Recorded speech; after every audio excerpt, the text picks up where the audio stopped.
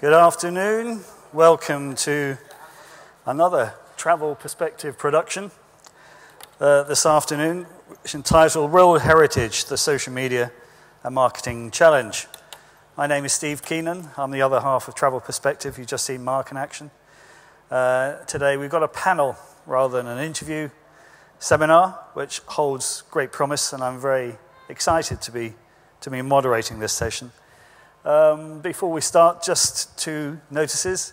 Thanks again to ForEngage, who are our sponsor partners for the social media seminars this year at World Travel Market, our 7th year of World Travel Market social media.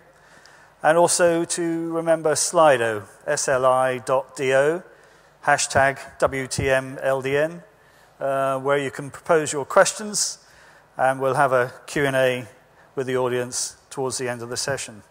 You'll be reminded of that later on, but there's going to be an awful lot of questions today, I'm sure. So, as of July this year, there are 1,073 World Heritage, cultural or natural sites recognized by UNESCO. The number rises all the time, and there are 21 added this year, including the Lake District here in the UK. Other new entries prove the eclectic nature of the list: a Russian cathedral, an Argentinian national park, a wharf in Brazil, and a lead, silver, and zinc mine in Poland. Coincidentally, the UN has declared 2017 as the International Year of Sustainable Tourism for Development. It is a year when the issue of sustainable tourism and overcrowding again moved up the tourism agenda, and is concerned to several World Heritage sites. Tourism is swamping Venice and Amsterdam.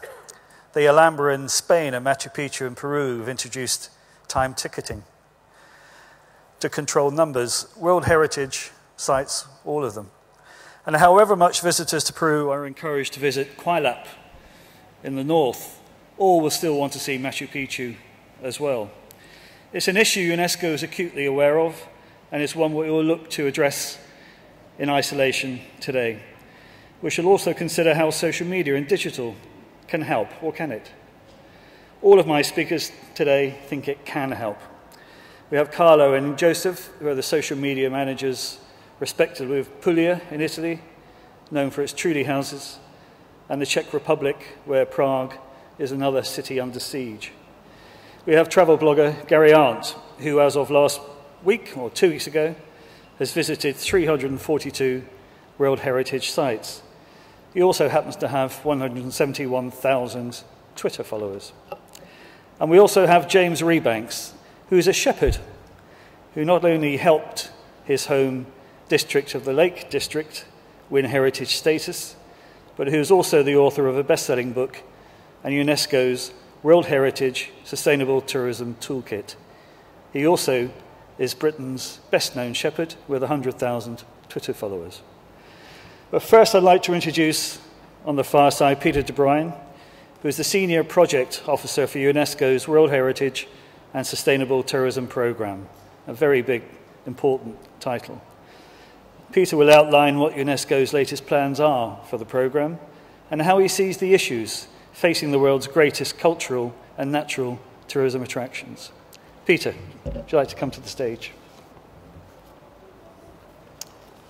Round of applause, please, for Peter de Bruijn.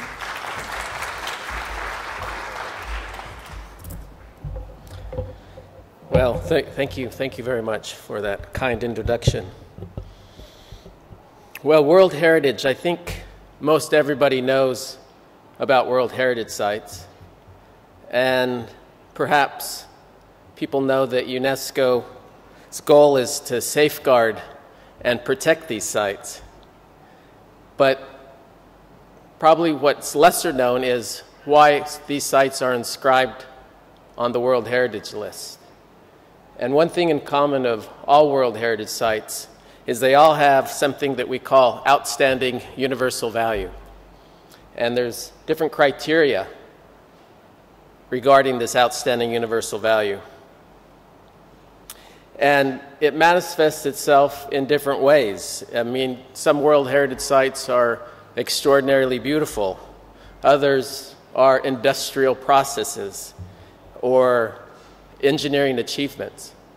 So we always say that World Heritage isn't necessarily a beauty contest, but it's this system, this global system, which has created some of the most iconic tourist destinations in the world. So another thing in common for most World Heritage sites is tourism. People want to see them. People want to visit them. And now they're becoming more popular than ever. We're seeing many of these iconic places overcrowded. They're being overwhelmed by tourism numbers. We have a new concept called over-tourism, and how that's impacting World Heritage sites is obviously a very important concern for UNESCO.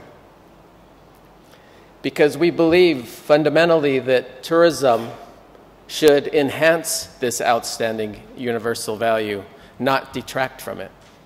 And so the World Heritage sites across the globe, the tourism associated with them should have that same value. And this is something that UNESCO is striving to achieve in the long term.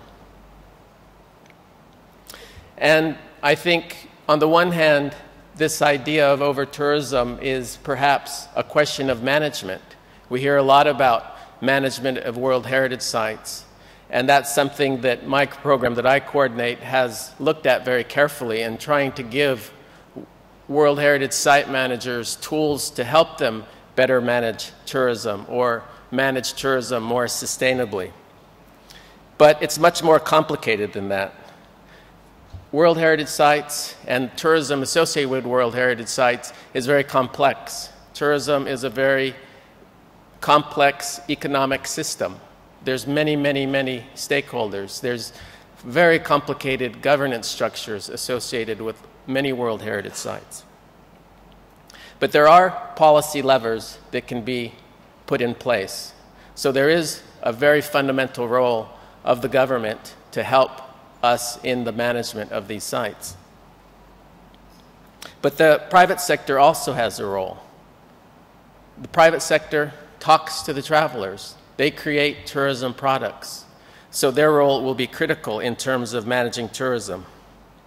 And the communities themselves, what we've seen this past summer in Barcelona and Venice, you have the communities pushing back against tourism. You have protests. You have scrawled graffiti saying tourists go home. That is in no one's best interest. We have to change the system. And of course, it's us. It's the travelers. What's our role in all this? How is our behavior making a negative impact even more severe? And we're traveling in huge numbers. And we're traveling from countries that perhaps weren't sending travelers, international visitors, to the global stage like they are now, like China and India and Brazil.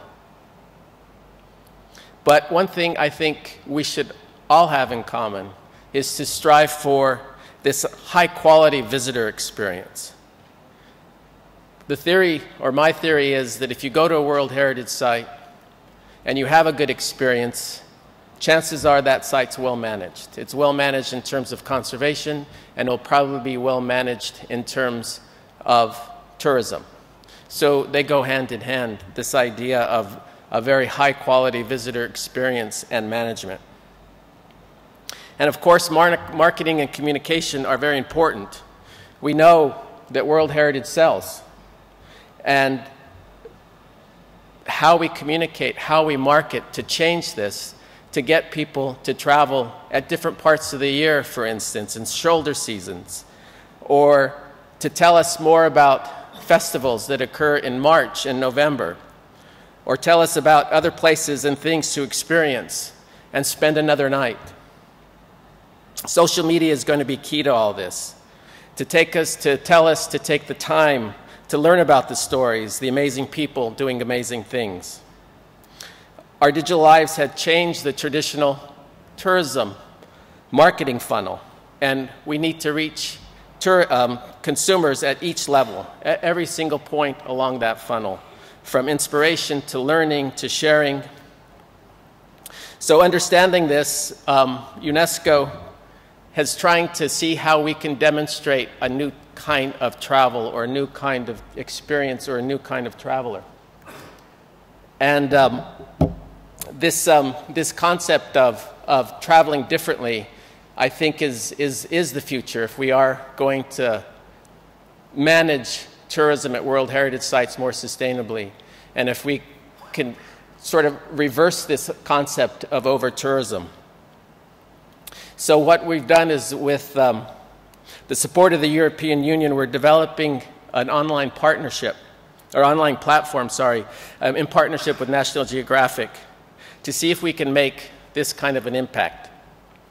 The idea is to inspire people to travel differently and travel deeper, and to discover the hidden gems of the European Union, to perhaps look at things differently at a different angle and reveal the stories about Aquileia in Italy or Drottningholm in Sweden, and not necessarily Venice or Florence.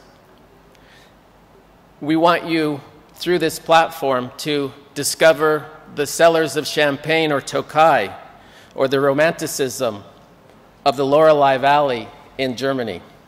So this idea of when you're traveling, to take the time to see things, to taste things, to talk to people. We don't talk to people anymore. We're the selfie traveler, where we spend 2 hours at a destination and then you're on to the next one. And I think this is more acute in the big cities. Here in London, how many World Heritage Sites do you think are here in London? There's actually 4. 2 of them get the bulk of the international visitors: the Tower of London and Westminster. Kew Gardens does it. So this idea of seeing when you're at a destination and taking the time before you travel to see what's there, to see if there's a festival, to see about gastronomy, to see about crafts, to see about a festival, is what is going to change things. And the idea of traveling for the sake of traveling changes. It'll be traveling for the sake of having a meaningful and deep experience. So overall, we really want to increase sustainable tourism at World Heritage. And this idea of increasing the length of stay, because that is directly linked to sustainable development for those communities. So that value and that valorization of World Heritage is achieved through tourism in this regard. And then raising support for World Heritage, because for UNESCO, for many of these systems, these World Heritage sites, they're needing funding. Public funding is on the decline across the board in every country. So we have to get smarter, we have to be innovative, and we have to be creative. And tourism can be that vehicle to help us do that. The platform itself was going to be featuring 34 sites in Europe in 19 countries. And again, some of these you'll notice are iconic. We have the Palace of Versailles, for instance, that's part of the project. Versailles probably doesn't need any more international visitors into the palace. They do, however, want visitors to spend time in the gardens. People don't go to the Versailles Gardens. They don't spend time in the Trianon. So even Versailles has a goal of spreading tourism over a season, spreading tourism within a property, getting people away from those must-see points into other areas. This is how we're going to change it. So I think it's this idea of inspiring people is what UNESCO wants to do. We love storytelling. That's what this platform will hopefully achieve. So with that, I'll end my brief remarks, and thank you very much.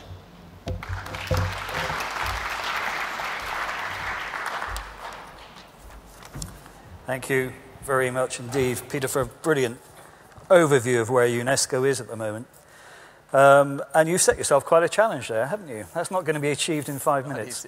Is this an ongoing rollout program? I think it's the Ephysian ball up the, the hill.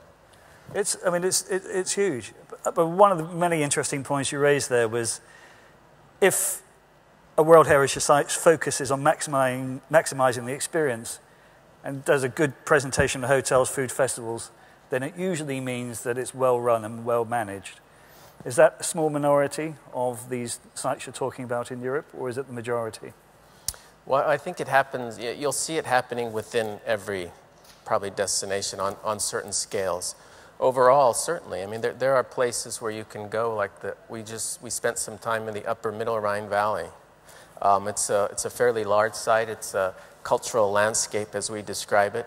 And it is well run, and it's kind of a mature destination, so the tourism industry there is very well managed, and the flows are managed well, and so there are those cases where it happens. It's not every place in Europe is Venice or Barcelona. Yeah, and somewhere like Versailles, it's up to the people there, isn't it, to sell them from the house into the gardens? Is there enough education on site to be able to persuade people to move within one complex? Well, I think that's where we can make a lot of innovation, is how within a site we can get people to move from one point to the other. And I think for UNESCO, that's an opportunity for interpretation. So, you start to tell a story right there and capture them and then lead them into that direction. So, Versailles is doing that now. In fact, one of the things that Versailles is doing is usually in the winter the gardens are closed. So they now have an outdoor exhibit. So they're encouraging people to go to the gardens, and it's free, because usually it costs, there's 2 charges for the palace and the gardens. Okay. Well, I'd like to introduce James, who wants desperately to jump in quite right at this point. James Rebags, as I mentioned in the introduction, his family have been raising sheep in the Lake District for 600 years. Passionate supporter of cultural landscapes and works with UNESCO from this viewpoint. So James, do you think UNESCO is sort of morphing and changing its approach as well from the Lake District, which has just become a UNESCO site, your role in it, it's taken from a different point of view? I think so, yeah. Certainly with cultural landscapes, it feels to me like the approach is changing quite rapidly. So some of the research I did with Peter several years ago now, when we asked sites and site managers why they'd become a World Heritage Site, it was a mixed bag going back a few years, wasn't it? So for some people it was a badge of recognition to say they'd already preserved it. Yes, for some people it was a sort of marketing tool, and you just have to walk around the convention centre here to see how many different countries, how many different destinations are using their World Heritage Sites. It really does sell, as Peter says. But there's a growing, at the time I started looking at this, there was a small number of sites doing this, are using it for what's called placemaking. So it was a real driver about sort of social and economic regeneration of that place, particularly with the cultural landscapes. So if you take somewhere like the Lake District or some of the Vineyard World Heritage Sites, they're telling you that they're really special because of a kind of agriculture or a kind of culture, but that raises a big problem, doesn't it? How do you keep that alive? And if you haven't got the answer for how you're going to keep it alive, there's a mismatch there. So, and there are more and more of those sites at the moment where it's becoming quite a radical move to try and drive changes to keep something alive that people care about. Well, you mentioned conversation the other day, the terraces, rice terraces in the Philippines. Yep. That's the sort of thing you're thinking about as well? Yeah, I mean, the truth is we live in a highly globalized, cheap food industrial world, and if we don't do things to protect those cultural landscapes, particularly the economics of them, then they're going to disappear. And that's as true of the rice terraces in the Philippines as it is of some of the Italian cultural landscapes, as it is of the Lake District. So it's very useful to have the world endorse the specialness of a place, but that's really just the start of the process, isn't it? If you want to keep a historic economic system alive, you need to have some pretty radical, progressive ideas about how you're going to do that. So you went on Twitter 3 or 4 years ago with the purpose of telling people about the life of a shepherd and how important that is to the landscape? Yes, to cut a long story short. I was a little bit annoyed with how the story of my landscape was sold. So I was looking at the way the Lake District was sold, particularly about 10 years ago, and to me it was all about leisure. It was all about escape from people.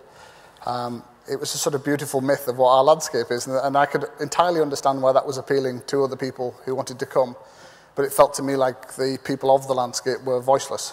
Yeah. So both in my Twitter account and in the book I wrote, I wanted to try, with whatever gifts I have, to try and tell that story, try and make other people see those things.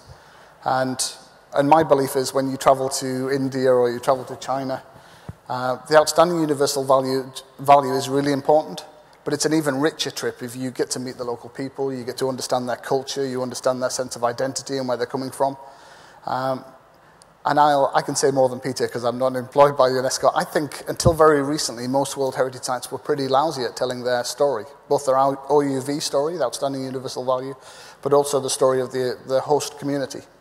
And you just have to walk around today, as I have, to see, A, there's a lot of money flying around tourism, B, there's massive flows of people going to all sorts of places, which is generally a good thing. Yeah. But you don't have to have very much imagination or awareness of the world to realize that can quickly go wrong. Unless we give voices to the people in those communities and we're listening to them, it can go badly wrong. So many points within that. So when the Lake District, and you largely helped the Lake District to find its way to achieving World Heritage status. I wouldn't take too much credit. I think a lot of people did that. Largely helped. Yeah. Is it your belief or understanding or desire that the Lake District now puts into practice this thinking of who they are, the cultural landscapes, how they keep that history and heritage alive as well all the way through, not just having a museum and an iconic attraction? Totally. My support for it is absolutely about that. So I happen to care very much about preserving around the world a diversity of different historic agricultural systems. I happen to believe modern food production in many ways is unsustainable and we're going to need to go back to systems that need less antibiotics, etc., etc. So I think if you're going to care about those historic systems, you have to have some really smart thinking about the economics of it. How can we get the visitors to my landscape who spend over £2 billion a year? How can we make sure that money is sustaining the historic farming? Yeah. How can we get the farmers to open up their farms and share their culture and their flocks of sheep with those visitors? And try to join all of those things up in a way that they weren't joined up 20 years ago. Very good. Now, Carlo, who is social media manager for Puglia Promotion, you'll recognize a lot of what James just said in your region with Alberobello is the biggest concentration of the tree houses, the conical houses. Would you say that keeping those alive and keeping that story alive of the original reason for those houses is important to you? Yeah, I think that I agree with almost everything that James just said, because I think that it is very important to tell the stories around the destination, you know. And social media are very helpful in doing this.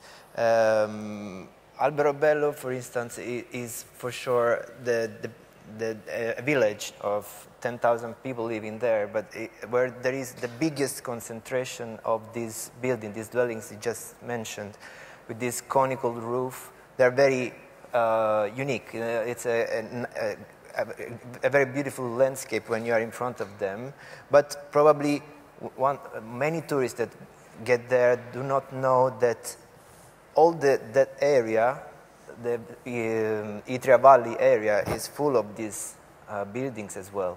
Yeah. So Alberobello is the biggest concentration of these houses, but also around it. And you can tell it's driving people through Twitter or Instagram or Facebook to find out more about the destination, find out how people build these houses, what they do, how they live there. Yeah. Considering that out of 1,500 trullis in the city center of Alberobello, 500 are the houses of local people, and 500 have been converted into B&B or bed and breakfast or restaurants or shops, and so there is a lot of stories to tell about this destination, in my opinion. Okay, we'll come back to that. Joseph, the social media manager of the Czech Republic as well, that again, you have this issue of Prague.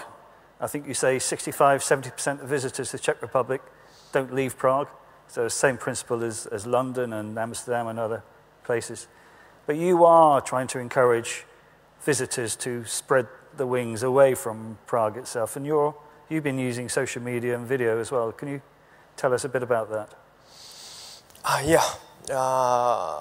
When can I start? Yeah, as you mentioned, that there is a, let's call it a little problem that 65–70% of tourists coming to Czech Republic stays in Prague and they don't travel around the country. And we have 12 UNESCO sites, World Heritage sites in Czech Republic, and luckily, the most of them, 11 of them, aren't in Prague. They are spread around the country. And right now, as a National Tourist Board, we are shifting to using the social media platforms such as Facebook, or from my point of view, the better one is Instagram. And through the influencers, we are trying to encourage tourists to explore different regions and different parts of the Czech Republic.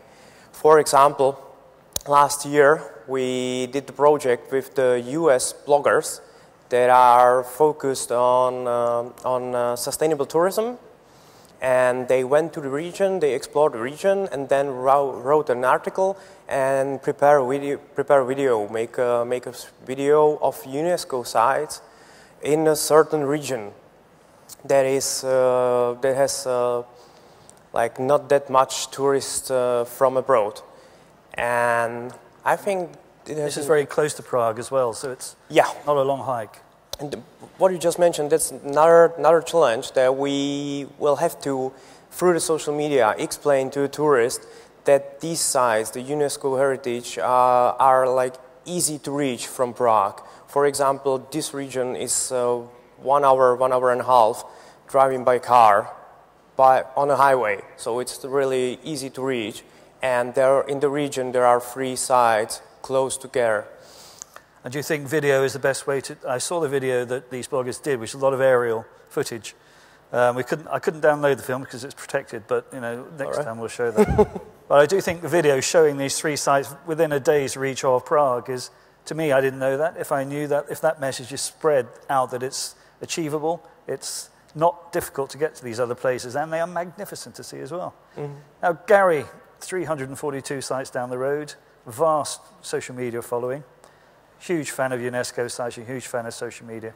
You've heard a lot of points here. What strikes you from the conversations we've had? The biggest problem, is this on? I hope so. Oh. The biggest problem is that there are only so many places in the popular consciousness.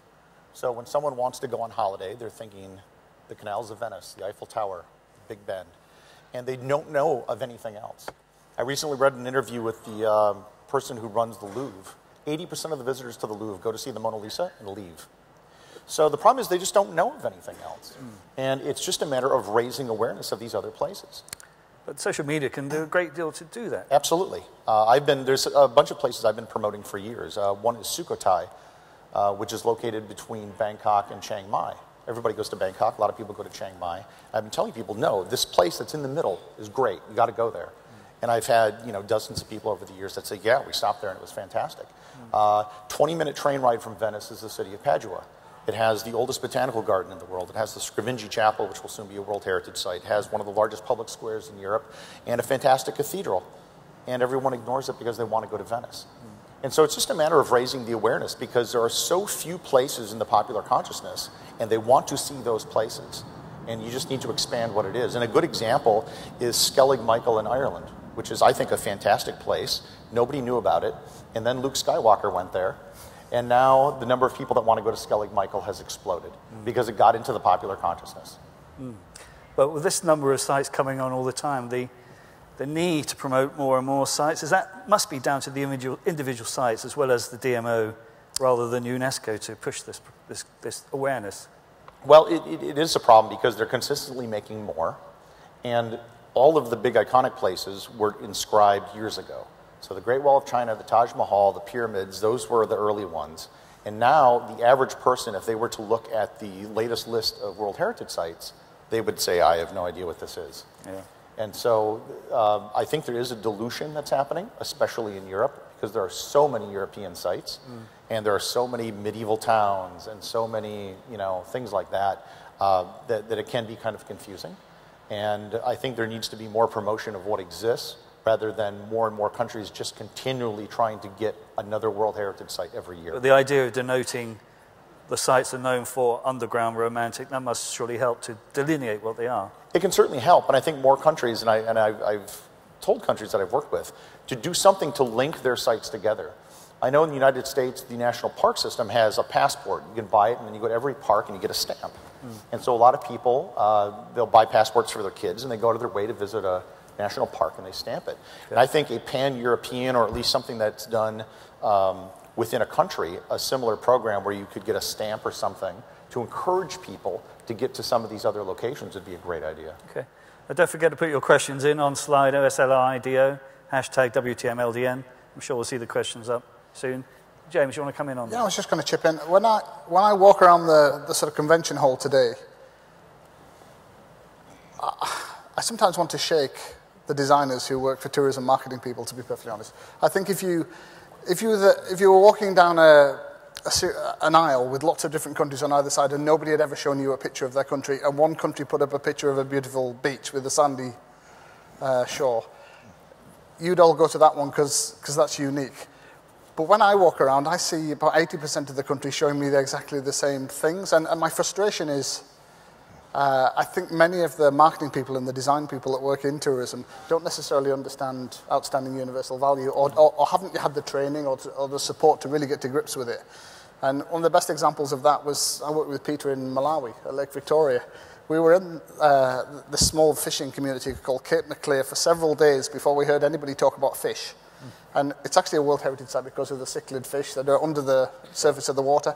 And there's lots of wonderful things about going to Malawi and lots of wonderful things about Cape Maclear, but they just weren't telling you the most important story they've got. So I think joining up the tourism marketing people and design people and the people who know about the heritage much, much more can give you a really unique story that makes you stand out. Well, it's something we discussed on the phone again the other day. It's the opportunity for the places to tell the story of how they wish to be perceived by the world as well. So it's an obvious story to go in on the fish. Well, in Puglia and in the Czech Republic, do you encourage your World Heritage Sites to think who they are, how to portray themselves from the ground up? Do you have to do the job for them, or they should be doing it themselves? That's a good question, and I think right now we should focus more on that, because when I did the research last week, for example, about our World Heritage, the most well-known like the Prague or Český Krumlov or Lednice Baltice area, they are not using the social media enough, and I think they have the content, but they put it on the web pages at least. Yeah. So we need to prepare a trained program and tell them how to use it. That, for example, they should use a unique hashtag for social media, for Instagram. Well, and there's a question here, which is the top question. Storytelling comes out as a key theme here. Out of the panelists, work the content creators, see them supporting distribution plans. Well, you've already said that you've worked with the US videographers. I think you're working with Czech-based content creators as well, aren't you? But who can tell the story for external markets? Yeah, that's correct. Right now we are preparing the 2 episodes of YouTube videos, each around 7 minutes, with the Czech influencers. And these guys are focusing on explaining the story of Czech Republic to foreigners through educating them. For example, the first episodes were about how to get from the airport to the city center and don't get rid of, like that you should go straight to the public transport. Then they are educating what are the traditional Czech sweets and what type you can get to your. Do you want information or inspiration? Both. I think it's both, right? James? The other thing to say is that there's a temptation to think that interpretation and storytelling happens when you get to the site. Actually, it starts way, way before. It starts about 18 months before, when somebody starts putting a package together and thinks about how they're going to sell it. Yeah. It happens in the travel agents in the country where the people go in to learn about the place. There's a whole bunch of stuff. By the time you get to Versailles, you've probably decided that you've come for the palace. It's way before that you actually need to convince them, in many cases, that they want to have a look at the garden. Is that in your toolkit? And as Gary was saying about the new sites coming on are quite obscure now. Presumably, UNESCO have done the big ones. They've done the Venices and the Amsterdam, so you're now looking at elsewhere. But has your criteria for World Heritage Site changed? And B, are you telling these people in the process of applying for status that they have to be planning their story and how they tell it in the future as well, or do you still leave it to them? Well, it's more about, I mean, we're looking at the World Heritage List very long term, and there's underrepresented sites that fit certain criteria, so we're encouraging those more of those sites. So there is that effort within the UNESCO system too, to look at not only the criteria, but countries that are underrepresented in terms of World Heritage. But yes, there are nominations from France and Spain and Italy.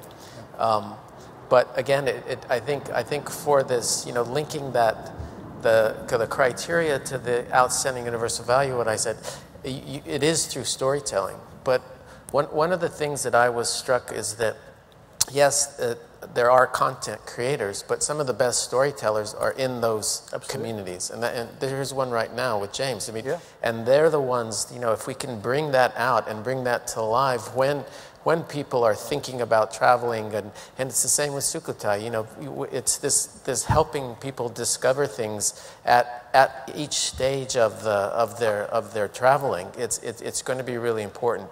And the people in those communities quite often have the passion and the enthusiasm about that subject. But they don't have the knowledge of how to tell that story. No, That's an issue. Well, I think some of them do. I think they just need a little bit of help. Sort of passion and enthusiasm are infectious, aren't they? You can make people interested in fish beneath the waves of Lake Victoria, or in sheep farming in the Lake District, or whatever else it is. I think there's a tendency in tourism marketing circles to be a little bit too conservative, to think people only want beaches, they only want medieval castles. There's a lot more to most places that can be brought out. I think it's another conversation to be had, but experiential tourism is not doing the castles, but getting into the Carlo, you're going to come in. Yeah, I think that the best way is to work together with the local travel industry, first of all, and the local people as well, to give voice to them. If they are passionate, but they don't know how to use how to produce a video content or to broadcast or whatever it is, you can work together with them. Yep. I make an example. We just did it with a park in Puglia. They produced the video. We put the social media channels that are more powerful than their social media channels to share this video and to make it seen across the web and the social. So they worked with the video, and we worked with communication. Yeah. And so this is the best way. And because we are still far from being like Venice and Barcelona or Amsterdam, whatever. I think that the biggest risk for a tourist place is to become full of only tourists, somehow to become fake then. So most important thing is to give value to the people who live there, who know the story, and to tell together this story, let's say. Gary, you've heard all this again. The stories are there. It needs a bit of help and training to get those stories out, to put them to a public. Would you agree with that? Are you the person to do and help these people? I'm one of them. And it's something I've been doing ever since I've been starting traveling. But I think it's also a matter of letting people know. Most people have a very narrow viewpoint of what universal value is. There was an article in The Guardian this summer about the worst World Heritage sites in the world. And I was in Sweden at the time visiting World Heritage sites, and they listed like 3 or 4 from Sweden. And they were all industrial heritage sites. And the industrial heritage sites are my favorite ones. Like if you go to Blenavon in Wales, or I visit the Inglesbert Iron Works in Sweden, and things like that, because these are things which are rather new, but the Industrial Revolution and how this modern world came to be is a really important story. Like, it's really important. And these things, in many cases, they're still around. We can preserve them. But people, it's like, no, it's a cathedral, a castle, a Roman ruin, or, it's not old enough for me. And so we have to expand the notion of what that is. And it's getting the story out there. So it needs to be promoted on social media, through mass media, or whatever means we can, but letting people know that these things exist. Was that industrial site in Sweden one of the worst? No. It was just there. Oh, it was on the Guardian list, yeah. Yes. It was, and it didn't make any sense to me whatsoever, because it was just this very narrow notion of what should be a World Heritage Site. And it's like, it has to be, like I said, old castle, old cathedral, just that sort of stuff. like- That's it's what like I'm talking a about, the beauty cultural contest, landscapes yeah. changing. I like the point I made about it being a beauty contest. Yeah, It's really not. And this platform that I was talking about, it's one of the themes that we are grouping some of these sites is called Underground Europe. And a lot of the sites are mining sites, and they aren't very, a slag heap it's not that beautiful, but it's very, very interesting. And that's, and it's a kind of, a different kind of experience that you will get there. And it is linked to the human story and how Europe has evolved. So a local story becomes a global story when you share that. And that sharing that is so important. And that's tourism. And that's the connection.